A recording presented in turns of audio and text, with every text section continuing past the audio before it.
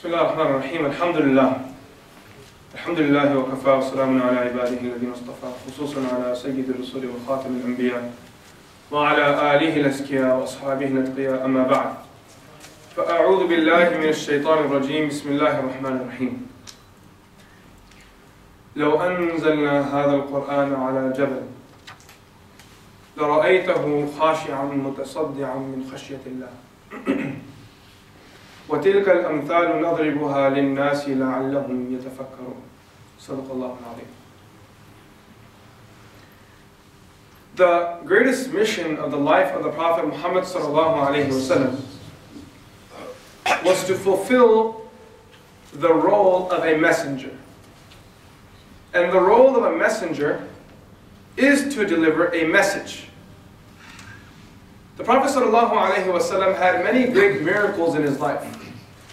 However, the greatest miracle of the Prophet ﷺ was none other than the Quran. For it is a miracle that remained even after the Prophet ﷺ left this world.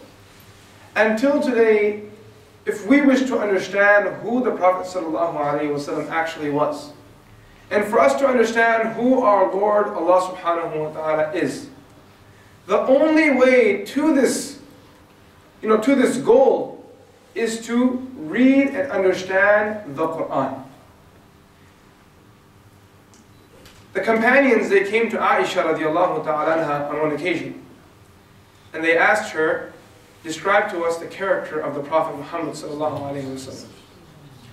She replied back by saying, the character of the Prophet Muhammad ﷺ was the Quran.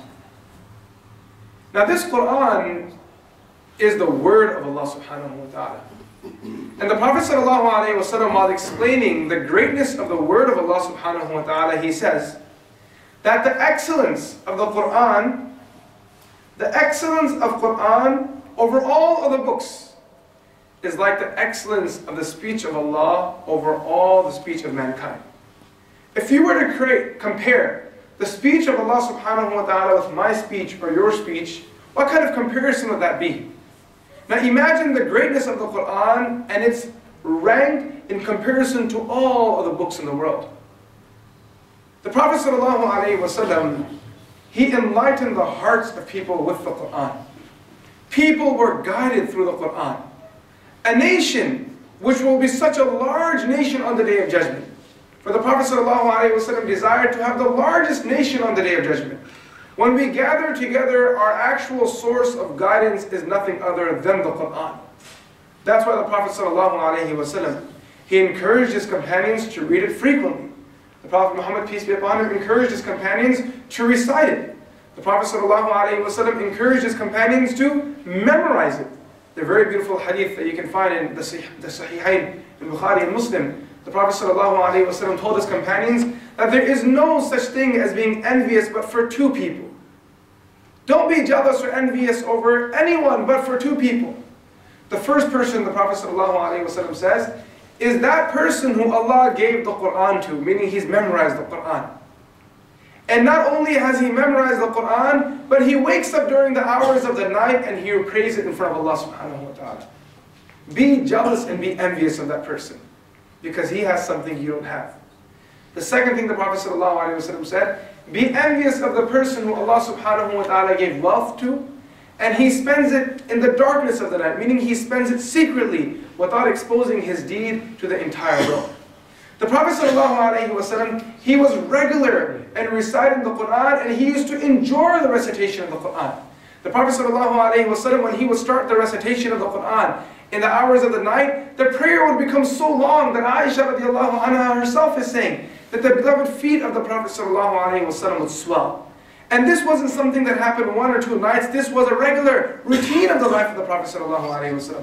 Our beloved reciter at the beginning, he recited the verses of Surah Muzammil. And in these verses, Allah subhanahu wa ta'ala, in the initial stages of Islam, ordered the companions and the Prophet sallallahu alaihi wasallam to spend a great portion of their night worshipping Allah subhanahu wa ta'ala. And they would stand in front of Allah in tahajjud for long hours. And the companions couldn't bear it anymore because their feet were swelling up. And they couldn't bear it anymore because it was hard on them. They were standing for long hours. And the scholars of tafsir, they say, Ibn Kathir rahmatullahi alayhi says that this order of standing for long hours actually remained for close to 1 year. How many years? 1 year. Imagine that. 1 year of standing for nisfahu aw inqus minhu qalila qum al-layla illa qalila. And you know these verses, how Allah is saying, stand during the night but a little bit, nisfahu or half of it, aw inqus minhu qalila, or a little less than a half, aw zid alayhi, or a little more than that. Allah is saying that spend the majority part of your night standing in front of Allah subhanahu wa ta'ala, worshipping Allah Azza wa Jal. What the Prophet sallallahu alayhi wa sallam went through to receive this Quran was great. And this is one thing we, as the Muslim community, truly misunderstand and we do not appreciate. We think for a moment that the Prophet ﷺ, the revelation that was given to him was easy. Some of us think of revelation like the Prophet ﷺ going to the local market, making a payment, and walking out with a bag of revelation.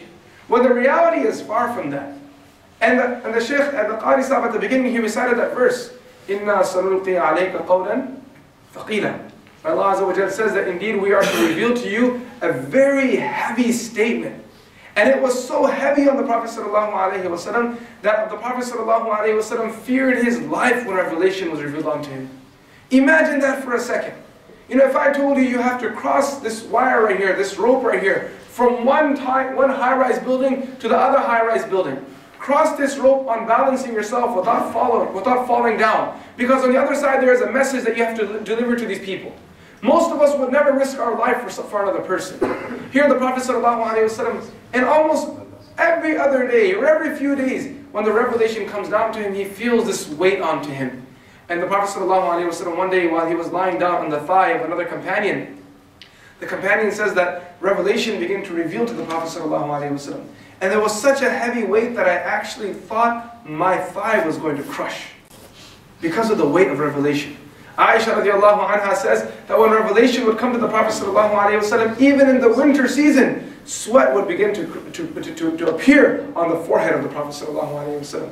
The first revelation, when Jibreel alayhi salam is squeezing the Prophet ﷺ during the revelation of Iqra, while he's squeezing the Prophet ﷺ, the Prophet ﷺ, each time he says that he squeezed me until the point that I thought I would be destroyed, meaning that was the end of my life. Each time he squeezed me, he squeezed me, he squeezed me. When we talk about the sacrifice of the Prophet ﷺ, it seems we forget this one point. That the Prophet ﷺ went through such a long journey of life preserving the Quran. And when he was given the Quran, he was worried about it. The Prophet ﷺ, when the Quran was revealed to him, you have to understand he had a responsibility. That responsibility was now to attain this revelation and convey it to the people. Therefore the Prophet ﷺ, when the revelation would come down to him, he would quickly repeat the verses of the Quran, so he wouldn't forget it. He would he would just be repeating them again and again, again and again. You know how we repeat our phone numbers again and again to make sure we don't forget them? He would repeat the words of the Quran, again, fast, fast, fast, to make sure he wouldn't forget them. And Allah Azza wa Jalla, He says to the Prophet ﷺ, لا تحرك به لسانك لتعجل به. There's no need for you to worry about repeating it frequently. إِنَّ عَلَيْنَا جَمْعَهُ وَقُرْآنَهُ. We promise you that once you've gone through the hardship of taking the revelation, we will make sure you never lose it again. إِنَّ عَلَيْنَا جَمْعَهُ وَقُرْآنَهُ.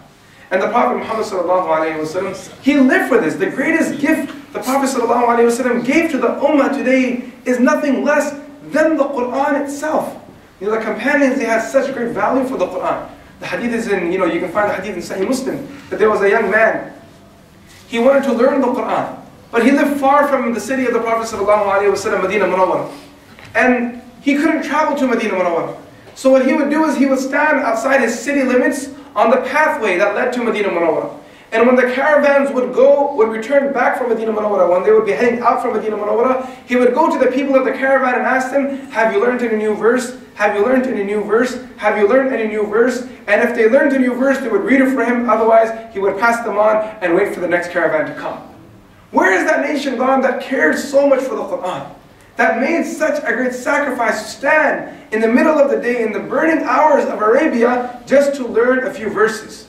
You know, our teachers used to tell us a story. I remember one of my teachers, if I'm correct, Sheikh Shu'aib, he taught us adab, and he told us this one beautiful story. He said to us that, when the Muslims in Russia were overpowered by communism, and they were going through great oppression, to be a Muslim was a crime. Communism, right? It speaks for itself. And the Muslims weren't even allowed to hold Qur'ans with them. What they would do is they would dig in their houses, basements, small cellars, and inside that they would have a tunnel that would lead to another cellar. And then inside that bottom cellar, right in the corner, they would have a small room where there would be Qur'ans, there would be candles there, and they would secretly sit there and read Qur'an. You know, where were people gone who actually went out of their way to read Qur'an? Today, every person in this gathering here has a cell phone in their pocket, and we all have easy access to the Qur'an.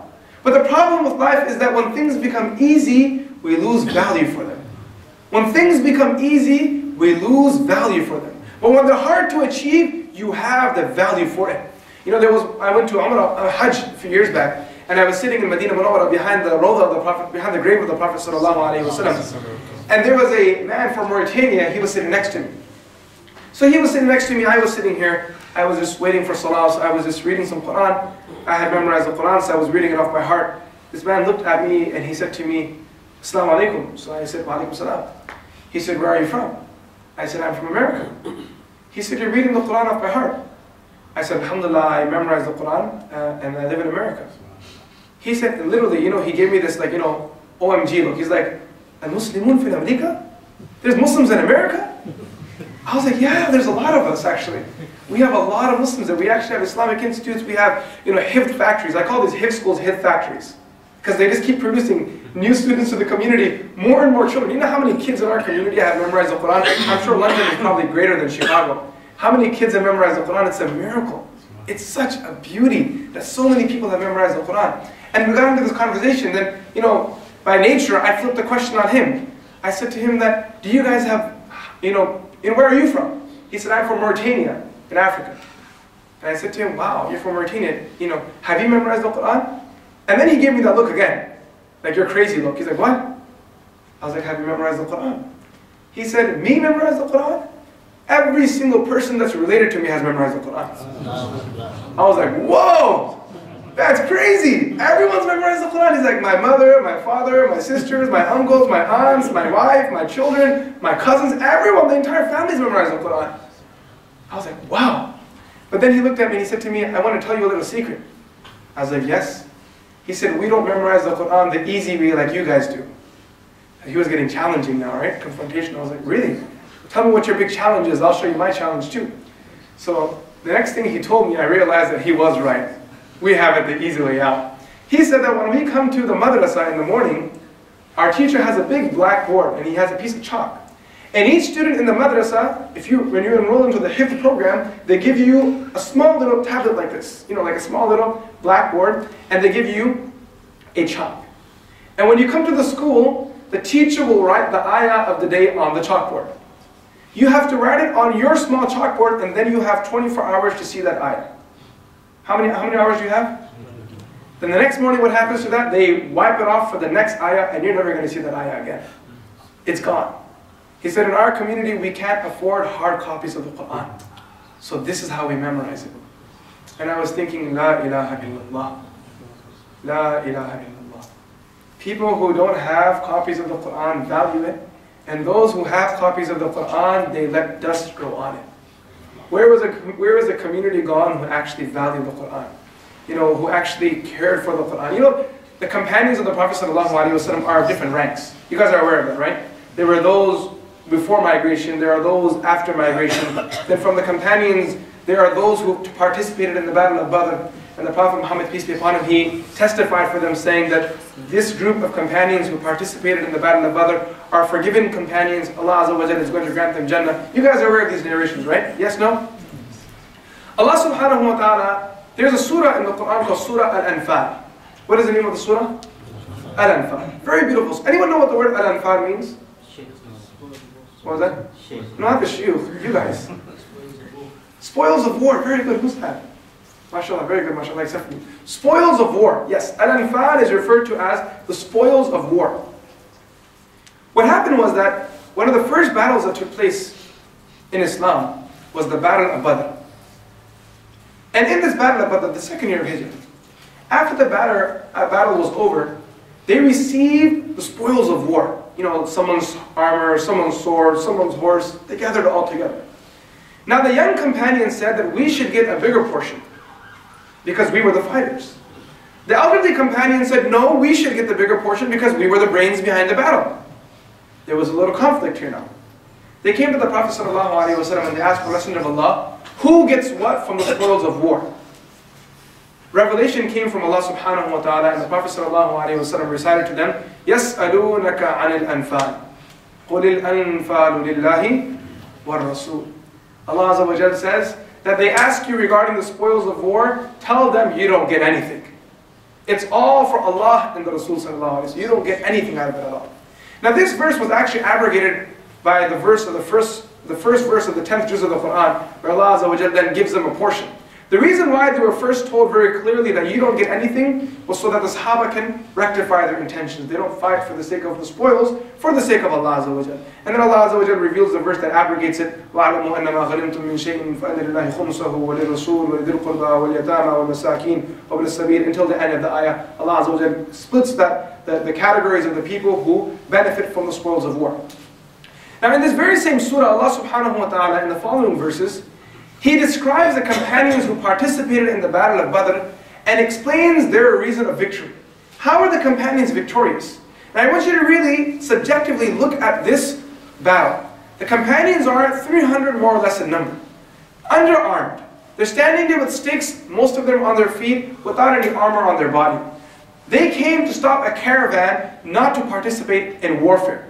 On the other hand, you have 1,000 men who left their homes with the intention for battle. They're dressed in armor. They have swords. They have shields. Many of them are on horses. They have their spears with them. They're on their camels. These people were ready for battle. They were so ready for battle that they actually came with the confetti to the battlefield. You guys know what confetti is? Right? The celebration, right? They throw confetti in the air. They came with their musical instruments. That we're going to celebrate over these guys in the battlefield. Right? And their women came out with them so they can celebrate the victory as soon as they were going to squat the Muslims in the battle of Badr. Now you look at this. You have a man here who's just migrated. When they arrived in Medina Munawwara, we all know, for those of us who studied history at least, that the Sahaba were very weak. They became very weak and ill because of the weather of Medina Munawwara. So they're standing there, and most of them are weak. They're skinny. They're not even ready for war. They're just standing there with whatever they have. And in front of them you have these huge soldiers. And they're ready for war. And the Sahaba are looking at them. And Allah Azza wa Jalla, He says that this battle was a very big battle. يَوْمَ الْتَقَى الْفُرْقَانِ. Right? This was the day where Allah subhanahu wa ta'ala, Allah Azza wa Jalla, He proved, يَا أَيُّهَا الَّذِينَ آمَنُوا. They were worried. The companions were very worried when they looked into the eyes of the enemy. When they were looking into the eyes of the enemy, they were worried. And Allah Azza wa Jalla gave them console when He revealed the verse of the Quran, يَا أَيُّهَا الَّذِينَ آمَنُوا إِذَا لَقِيتُمْ فِئَةً فَاثْبُتُوا وَاذْكُرُوا اللَّهَ كَثِيرًا لَعَلَّكُمْ تُفْلِحُونَ. All those who believe, when you meet your enemy, إِذَا لَقِيتُمْ فِئَةً, when you meet the enemy, فَاثْبُتُوا, stand firmly. Don't shake. وَاذْكُرُوا اللَّهَ كَثِيرًا. Remember Allah abundantly. لَعَلَّكُمْ تُفْلِحُونَ. Perhaps this will help you be victorious in the battlefield. Now this battle is just about to commence and they're about to start. And this beautiful battle, it's a great moment in the history of Islam. How these companions, 300 more or less of them, end up defeating their enemy. And they are victorious in the battle of Badr. Allah subhanahu wa ta'ala, in the verses of Surah Al-Anfal, He tells us of 5 things that the Sahaba held that caused them victory in the battle of Badr. How many things? 5 things. What were the 5 things? They had great cardio. They all had gym membership. Protein shakes. They were very flexible. And these guys were very good at archery. No, none of these things. These guys didn't have protein shakes. They didn't have, gym membership. These guys weren't going to, LA Fitness or Export or none of this stuff. They were bodylifting. Allah subhanahu wa ta'ala, when He talks about the 5 characteristics the Sahaba had that caused them victory in the battle of Badr, what are they?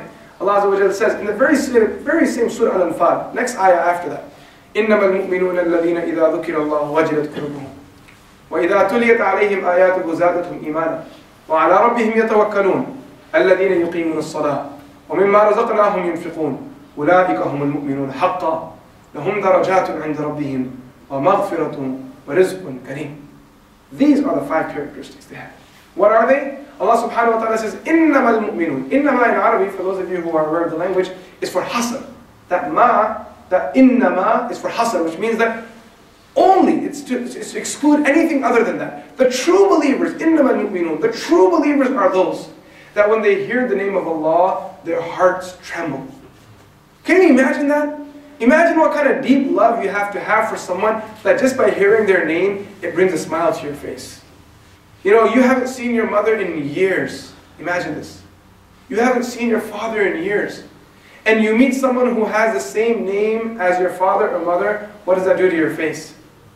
It brings a smile to your face. You see someone that just resembles your beloved, it brings a smile to your face. My teacher, Sheikh Bilal, used to give an example of true love. He used to say that there was a student that used to go to the madrasa. And madrasa is the Islamic school. So on the way to the madrasa, there was a lady that he would cross by every time. And that lady would be standing by her door, and she used to stare at him. And when he would pass by, she would go back into her house. On the way back, he'd be walking past, and that very same lady was standing there. She'd be staring at him. So this had happened for some time. This lady was, you know, in our words, somewhat stalking him. She was looking at him as he was passing there and back. Finally, one day when he was passing, the lady came to him, she confronted him, and she said, "My dear friend, young man, I have a request."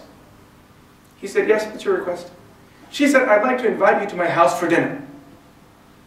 And he's like, "What? You want to invite me to your house for dinner? You've been looking at me for all these days, and now you want to invite me?" But at the end of the day, like all madrasa students, you can never turn down the offer of a free dawat. So he said, "I'll be there." So the next morning he showed up to the house. Next day, he showed up to the house, the lady's house. When he walked inside the house, here's an old lady. He walked inside the house, and she had spread this beautiful tablecloth with all this food, starters and this and that, all this. And she put a grand dinner in front of him. He didn't ask any questions. That wasn't his responsibility. He just started jamming down the food. And he's eating away, eating away, eating away. And finally, after he's done eating, he says to the lady, "Okay, now what's the occasion?" After he's done eating, he says, "What's the occasion?" The lady says to him, "Look, the truth of the matter is, I really don't know you. Neither do I care much. The only reason why I stand here every day and watch you as you pass by, and the only reason why I called you here today to my house for dinner, is because I had a son who passed away. And he looked exactly like you. And before he passed away, he was traveling, and I always had a dream to have one meal with my son before he passed away." And she says, "I stood here by the door every day. When I would see you, I would remember my son, and it would bring peace to my heart. And I would feel so good just standing here looking at you. And in order to fulfill that last desire of mine, I invited you to my house. And these dishes on the tablecloth right here were all the dishes my son used to love to eat. So I had one last meal with my son again." See, that's what love is. That when you see someone, it directly impacts your heart. You know, for those of you who are married, I want you to rewind back to the time where there were 2-3 days left for your engagement. Not even marriage. 2-3 days left for your engagement. The proposals were made, and you're going through the thinking process.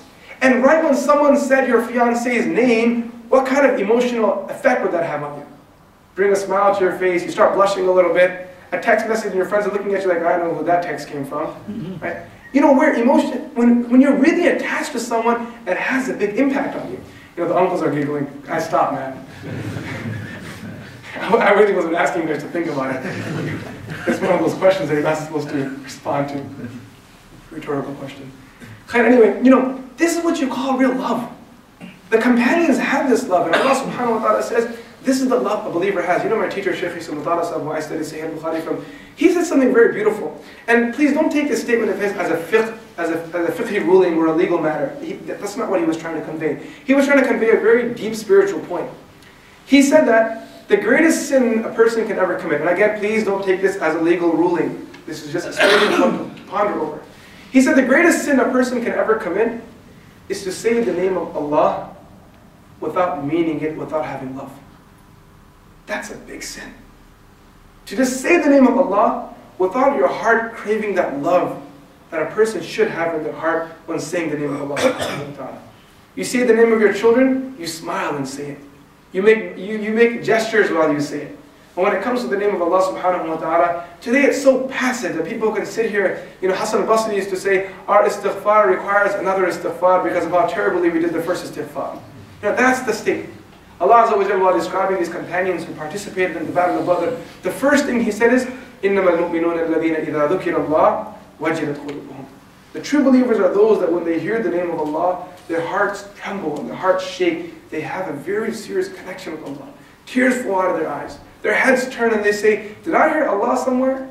You know, did I hear someone talking about Allah? I want to join this conversation. I have to be a part of it. Not move away from it.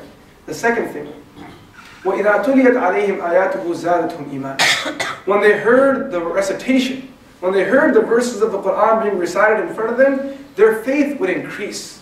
How many of us can actually make this claim that when I hear the Quran being recited, it actually increases my faith? Most of us stand at the back without even knowing what the Quran is saying. And how do we justify standing back there by saying that, oh, I don't speak the Arabic language? Well, if you don't speak the Arabic language, then you have a responsibility to understand what Allah subhanahu wa ta'ala is saying. We all have a responsibility to learn some basic Arabic so we can at least understand what is being recited in the Quran, what is being recited in the Salah. How many of us sitting here can confidently, on a board, on a whiteboard, write down the correct translation of Al-Fatiha? The Surah Fatiha that we recite every day in our Salah. How many of us can actually write it down confidently on a whiteboard and say, that is the exact translation? We lack in confidence. That's where our distance and that's where our connection is with Allah subhanahu wa ta'ala. That's where our connection is with the Quran. And then what we've done is that not only have we distanced ourselves from the Quran, but we've substituted the Quran and its spiritual effect with filthy things.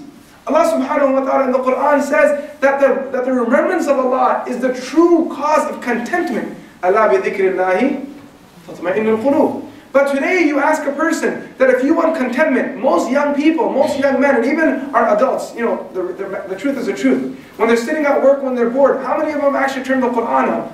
When you're driving your cab around, how many of us actually turn the Quran on? When you're getting ready for your exam the next morning or in a few hours, how many of us put some Quran on to cool our nerves down? Most of us are listening to music.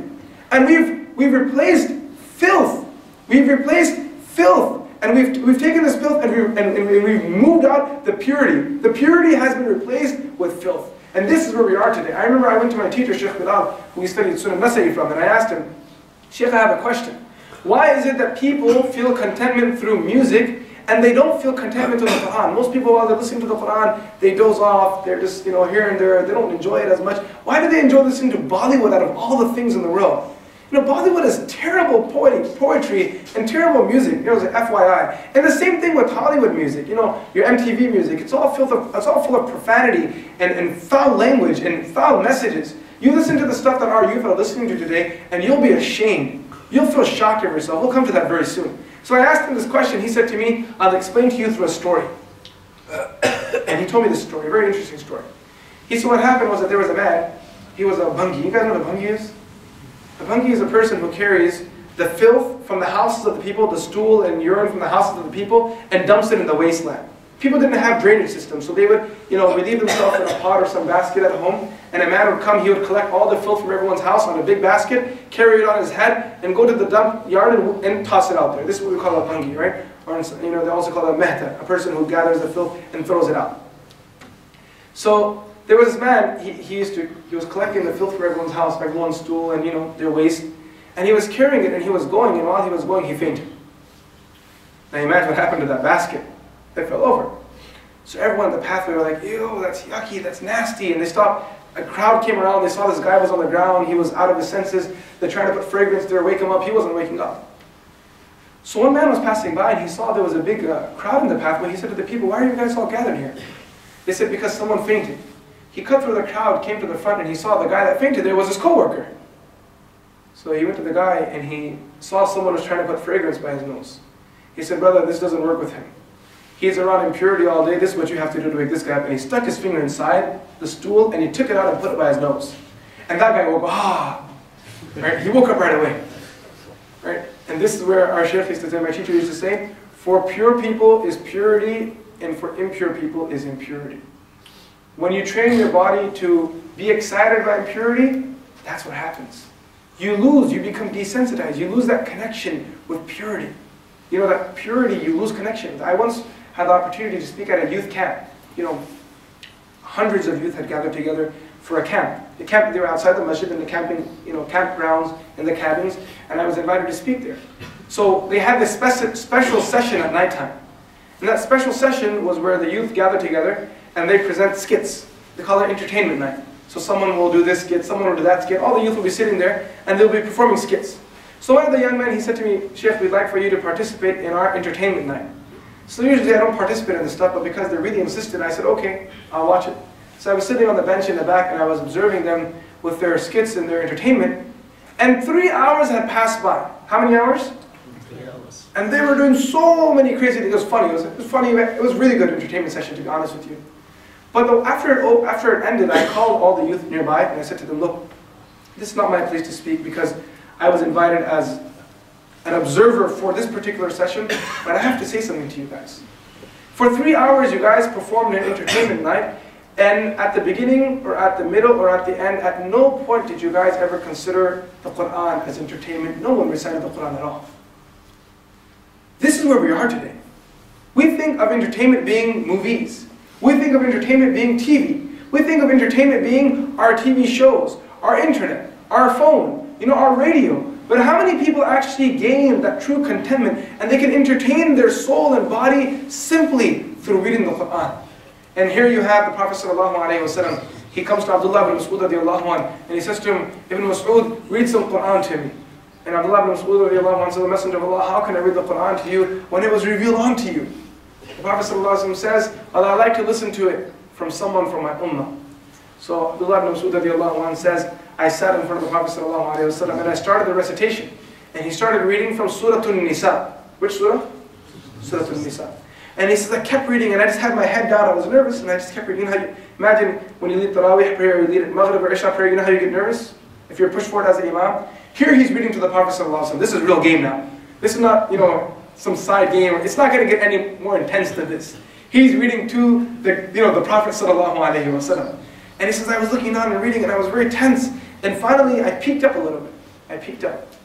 And he said, I was reading the verse, فَكَيْفَ إِذَا جِئْنَا مِنْ كُلِّ أُمَّةٍ بِشَهِيدٍ وَجِئْنَا بِكَ عَلَى هَؤُلَاءِ شَهِيدًا. The translation of which is, how will that day be?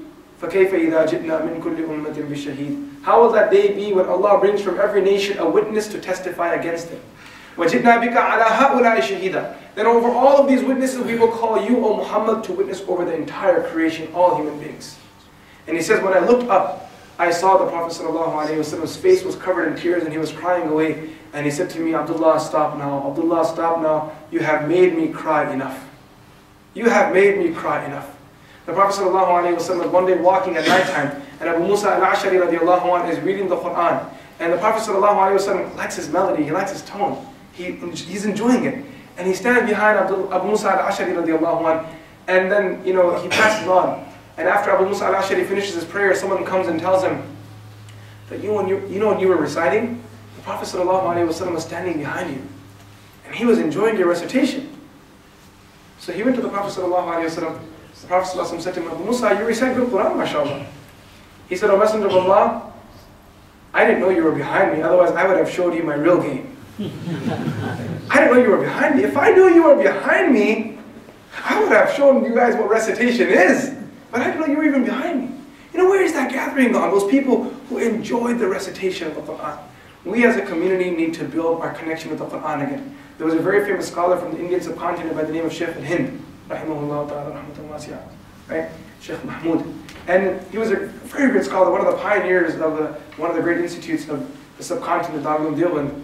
And during the colonial occupation, he was arrested and taken into prison. And when he was released from prison some time later, he gave a very beautiful speech. And Shaykh al-Hind, rahimahullah ta'ala, was a mufakkir, he was a thinker. He was a very deep thinker. If you read his books, you read his tafsir, even his footnotes, or his brief explanation of the Quran, you'll find so much depth inside there that you can actually ponder over his words. So Shaykh al-Hind, rahimahullah ta'ala, after sitting in the prison for so many years in Malta, and after being beaten, during the night and all this, he had gone through a lot. So he really gave some solid time to think.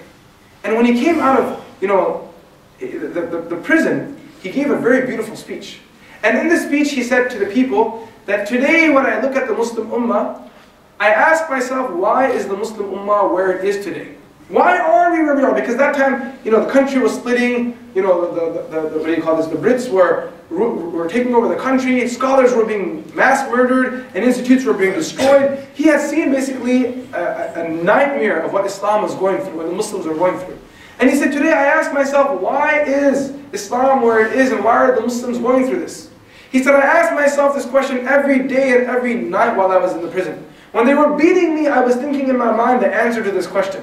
And he said, today when I walk out of that prison, I have the answer for you. And he said two things.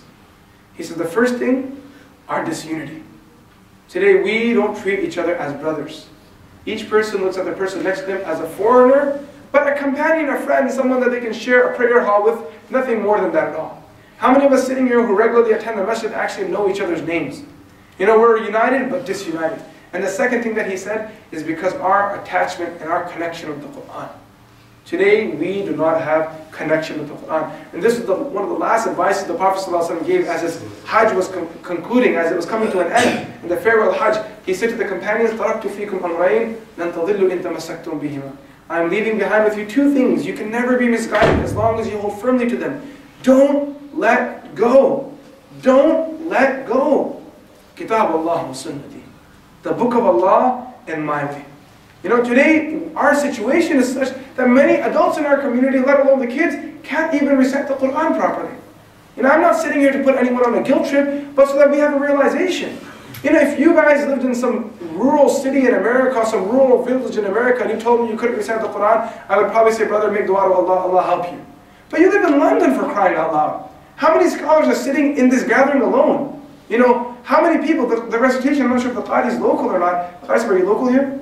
He's local, and your Imam is local, and I'm not even sure how many other scholars you guys have here. And you guys, if you as a community cannot recite the Quran fluently, and you're not proficient in the recitation of the Quran, then we have an issue. Because then it's not about ignorance now. Now it's about being careless.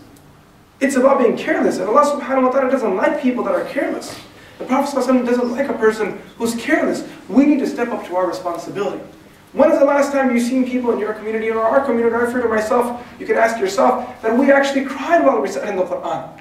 We cry while we listen to poetry. We cry while we watch Bollywood and Hollywood movies because we don't have anything, we don't have a soul within ourselves. We're such a depressed nation that in order to become emotional, we have to sit in front of a screen, watch some artificial, fake, fictional story, and then bring tears to our eyes and cry. Because we don't know what a real spirit is. We're hollow from within. You want to build that spirituality, read the Quran and learn how to cry. And if you think it's impossible, that is a deception of shaitan to you. Because there are people across this world who cry at hearing the recitation of the Quran. Shaykh Zulfikar, a very famous scholar from Pakistan, from Jung, he's written this story in his book that he met Qari Abdul Basit, the very famous Qari Abdul Basit, of the Samad Abdul Basit. He met him. And he asked Qari Abdul Basit, tell me the most unique story of your recitation. Tell me the most unique story that happened during your life while reciting the Quran. He says that what happened was that the Russians and the Egyptians were having discussions. You know, Jamal Abdel Nasser was having meetings with the communists, right, with the Russians. And he said the leaders of the Russians would meet with the Egyptian leaders frequently. And on one occasion, what happened was Jamal Abdel Nasser, when he was in Russia, he was meeting with the leaders there, and after the meeting was over, one of the leaders said to him that we'd like to entertain you with an entertainment session. And he said these girls came out, they were dancing, and there was some music playing. And Jamal Abdel Nasser said to the Russian leaders after the entertainment session was over, thanks a lot, but next time let me bring the entertainment. I'll show you guys next time. He came back, he had a message sent to Shaykh Abdul Basit, said to him, Qari Abdul Basit, I need you for a trip next time, we're going to Russia together. Qari Abdul Basit said, safe, let's do it. They get there, Qari Abdul Basit is made to wait outside because there were private meetings. After the meetings was over, they called him in. And Qari Abdul Basit says that I came inside, and these Russians were sitting there. They didn't even know it. They didn't even speak my language, right? They don't even speak Arabic, they're Russians. And they don't understand Arabic, they're not even Muslims. And he said, we're sitting there on the table, and Jamal Abdel Nasser gives me that gesture, like, go for it now, show these guys what's up. And he says, I just said Bismillah, and I just started reading. And I was reading, and you know how he gets into the zone, and he's putting his hands all over his face, and he's like swaying left and right. Not swaying as in dance swaying, but just he gets into the zone when he reads, right? And he said that at some point I looked up during my recitation, and all these people were in tears and they were crying. The effect of the Quran. Ja'far radiallahu anhu is standing in front of Najashi, and Najashi says to him, the Abyssinian leader, king. Najashi says to him, read some Quran for me. And Ja'far radiallahu anhu says, okay, here you go. And he starts reading the Quran. In some narrations, he started reading Surah Yasin. And while he's reading to him, he looks up at some point to see how the king is reacting to the recitation. And he says, when I looked up, Najashi was crying. He wasn't even Muslim at that point. He accepted Islam at that point after hearing the recitation.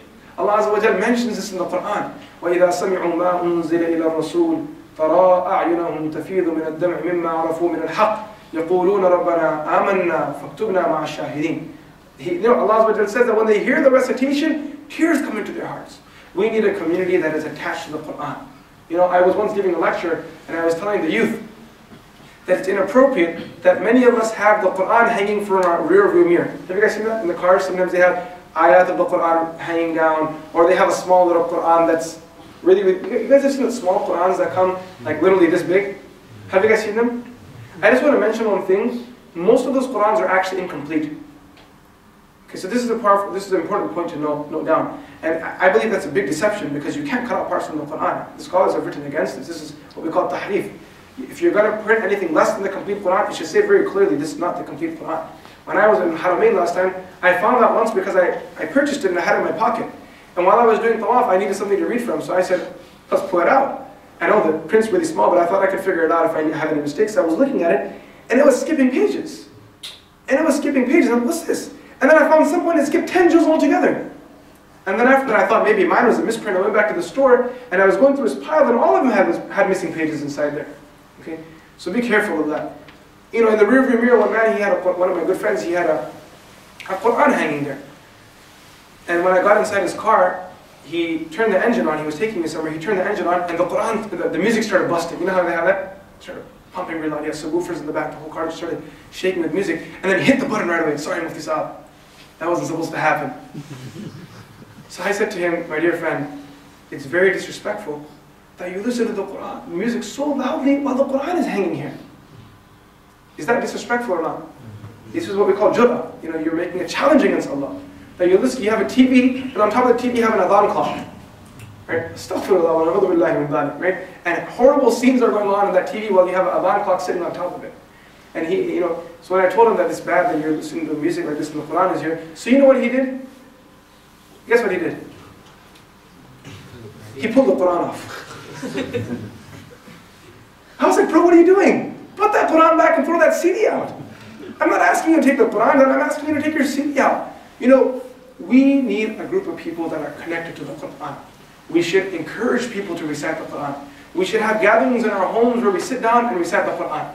Find verses of the Quran, read their meanings, and share their understanding with one another. Obviously through the guidance of your teachers and your scholars, your imams, but understand some basic ayah. You see a verse regarding Jannah, there is nothing wrong with finding out the translation of what it is. You find a verse regarding Jahannam, there's nothing wrong. Open the verse and read its translation. Build a connection with the Quran. I want to finalize the 5 things, 5 characteristics, and then with this we'll close. The first thing that Allah subhanahu wa ta'ala says regarding the companions who participated in the Battle of Badr, that when they heard the name of Allah, their hearts would tremble, they would shake. The second thing, when they heard the recitation of the Quran, what happened to them? No, not cry, their faith would increase. Zadathum imana. Their faith would increase.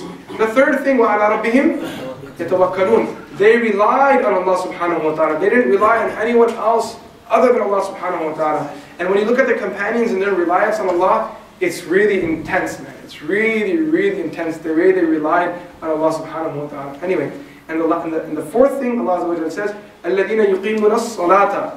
What do? They establish the prayer. Because the first 3 things are spiritual. And some people believe the deen is all about being spiritual. But Allah Azza wa Jalla refutes that by adding the 4th thing. What is that? You have to do actions too. You have to pray. And when actions are in 2 categories, we have the mani ibadah and we have the fi'li ibadah. The monetary actions, and then we have the physical actions. Right? The physical deeds and the monetary deeds. So Allah Azza wa Jalla says, الَّذِينَ يُقِيمُونَ الصَّلَاةَ. Those who establish their prayers, referring to the physical deeds. وَمِمَّا رَزَقْنَاهُمْ يُنْفِقُونَ. They spend in the path of Allah, therefore referring to the monetary deeds. The person who brings all of this thing together, actions with its branches, in spirituality, in its totality, in its completeness, Allah Azza wa Jalla refers to these people as أُولَٰئِكَ هُمُ الْمُؤْمِنُونَ حَقًّا. These are the true believers. These are the true believers. We should all make an intention to build a connection with the Quran. The people who have a connection with the Quran are the friends of Allah. Ahlullahi wa khassatuh, as the hadith mentions. Right? They are the friends of Allah subhanahu wa ta'ala. Right? And they are the special people of Allah subhanahu wa ta'ala. The Prophet sallallahu alayhi wa sallam says that just as the stars shine in the night, in the earth, the people who recite the Quran, they shine while the rest of the earth remains dark and, from an outside perspective. This is the value of those who recite the Quran. Our teacher, Shaykh Yusuf Mutala Sahib, he once told us a story that in South Africa there was a man there, he had memorized the Quran and he was a delivery man. And what he would do is every morning when he would go for his deliveries, when he would turn his engine on, when he would ignite his engine, he would start off by reading the Fatiha, Alhamdulillahi Rabbil Alameen Ar-Rahman Ar-Rahim, and he would keep reading, and at home when he would come back 8-9 hours later, when he would power down his engine and turn it off, he would read Min al-Jinnati wan Nas. Every single day the man was completing a recitation of the Quran. He never got tired of it. Because the reciters of the Quran actually never get tired of it. Our teacher told us of Sheikh Zakaria rahimahullah ta'ala, he used to tell us regarding his teacher, that Sheikh Zakaria rahimahullah ta'ala, he used to complete the recitation of the Quran every third day. How often? Every third day. You know how many portions we have of the Quran? How many juz do we have? 30. You know what these 30 juz resemble? These 30 juz were, obviously we know during the time of the Prophet ﷺ there was no concept of juz. We all know that, right? There was no such thing as the first juz, the 10th juz, the 15th juz. There was none of this stuff. And Ma'arif al-Quran, Mufti Shafi Sahib with a lot of detail has discussed the history of where the juz comes from, where the juz model comes from. And according to one narration, there was a group of the Sahaba who came with the model of dividing the Quran into 30 portions for the facilitation of so the Quran can be recited. And according to the second opinion, he says that it was the generation after that came with this model of dividing the Quran into 30 portions so that people can recite it. The reason why the Quran was divided into 30 portions is so that the Quran can be completed every single month. The Quran's recitation should be completed how often? Every single month. And now you guys may think, oh, that's for the people that have memorized the Quran. That's not for us. We have jobs, we have work, we have college. We're too busy for that. Well, that's not true. Because for them, for the Hufad, they created the Manzil model, which is you have to finish the recitation of the Quran every single week. If your complaint is that I can't read the Quran because I didn't learn how to do it, if your complaint is that I don't have time to read the Quran, then let me give you guys a compromise to at least start with. Tell me you don't have the ability to listen to the Quran. We all have the ability to listen to the Quran, yes or no? Yes. We all have these expensive phones in our pocket. We use them for everything but for the sake of Allah Azza wa Jal. That's crazy. You have the ability to listen to the Quran. You know, if you download the entire Quran on your phone, the average recitation of one juz takes half an hour on an audio. How long does it take? Half an hour. And you know, I don't know how it is here, but they say in America, the average person on the way to work and on the way back from work spends 3 hours on transport. I'm not sure how it works here. You spend 2 to 3 hours. If you're spending 3 hours on transport, how many juz can you listen to possibly in a day? 6.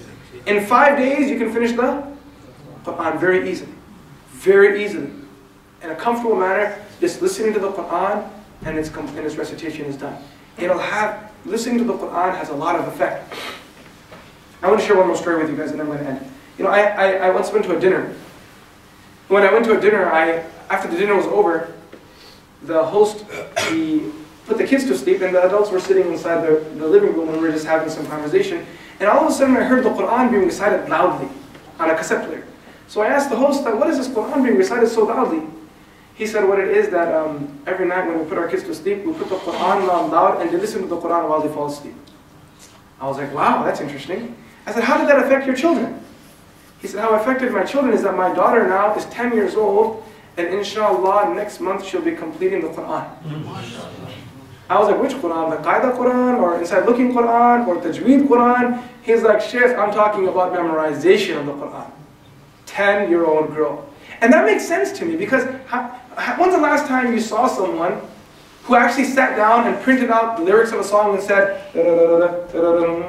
memorizing it like that? Who memorizes lyrics of song after printing them out and going line by line? No one does. Most people memorize lyrics of songs by how? Just listening. The average lady, she can sing a song while cooking her sadhan at home because she's heard that Bollywood song, Allah knows, 1,000,000 times. And you're telling me that if you don't listen to the Quran frequently, you're not going to memorize it? It's going to have an effect on you. You know, Sheikh Abdul Rahman is sitting here, he can testify to this because it's his classmate's story. Mufti Shabir Sahib was a sheikh that we studied Tirmidhi from. His older son, Muhammad, is our time up? No? One last story, guys. I'm sorry, guys. These stories are just coming at me. They're coming with such, such force that I just can't stop. Last one, I promise, okay? Mufti Shabir Sahib, we'll end with our teacher's story, okay? Mufti Shabir Sahib was a teacher that we studied Tirmidhi from, and he also taught a portion of Sahih Bukhari to us. When it came time for him to get married, his father asked him, what kind of girl do you want to get married to? He said, my dear father, I'll marry any girl in the world as long as she has memorized the Quran. His father said to him that, okay, so he started searching, he found a girl, she was Gujarati, and in the Gujarati community it's important that you marry within the clique. So he's like, I got a girl, she's Gujarati, and she's alima, she's what do you call it? She cooks good food, and she'll take care of you and all this other good stuff, right? But the only thing is, she's not hafidah. She hadn't memorized the Quran. He thought about it. His parents wanted him to get married to this lady. He said, you know what? I'll do it. He married her. When he married her, he told his wife that, look, my first mission in life is to make you memorize the Quran. Can you imagine telling your wife that? I'm going to make you memorize the Quran? Right? Imagine like the look on her face, right? And he made her memorize the full Quran. He made her memorize the full Quran. She memorized the Quran, and then within a few moments after, not too long after her marriage, she was expecting, she was pregnant with Sheikh Abdul Rahman's classmate, Sheikh Muhammad. Sheikh Muhammad, when he was born, he went to the Hifz school. He was in one of the Hifz classes, and he started memorizing the Quran. And he flew through almost 20 plus juz. How many juz? He flew through them. Then when it came to the last 7, 8 juz, he slowed down, and it took him almost a year and a half to go through them. So then the teacher came and complained to Mufti Sahib saying, your son, he used to study hard before, now he doesn't study properly. So when Mufti Sahib heard the whole situation, he said, no, the reality is that the juz that he flew through were the juz that his mom was memorizing while she was pregnant with him. The juz that he flew through, these were the juz that his mom was memorizing when she was pregnant with him. Right? And you think to yourself, wow, that's the effect. You know, doctors tell the women this, right? That when doctors after some part of the pregnancy, they tell the women that talk to your kids, yes or no? Say, talk to your kids. Read Quran to your kids. Read Quran to your kids. It's going to have an effect on them. We should have a house that's full of Quran. We need a car that's full of Quran. We need phones that music goes out in, Quran comes in. These ears, we need to stop oppressing them with music, and we need to start having mercy on them with the recitation of the Quran. Don't give me the excuse that you don't have the ability to listen to the Quran. Don't give me that excuse. Don't give yourself that excuse. Be honest to yourself, make a change, and change our entire community. Make it a wholesome, beautiful, spiritual community of ours and spiritual environment of ours. And Allah Azza wa Jalla accept from us all. Subhanallah wa bihamdihi, subhanakallahumma wa bihamdik. Nashhadu an la ilaha illa ant. Nastaghfiruka wa natubu ilayk. Akhiru da'wana alhamdulillahi rabbil alamin. Assalamu alaikum wa rahmatullahi wa barakatuh.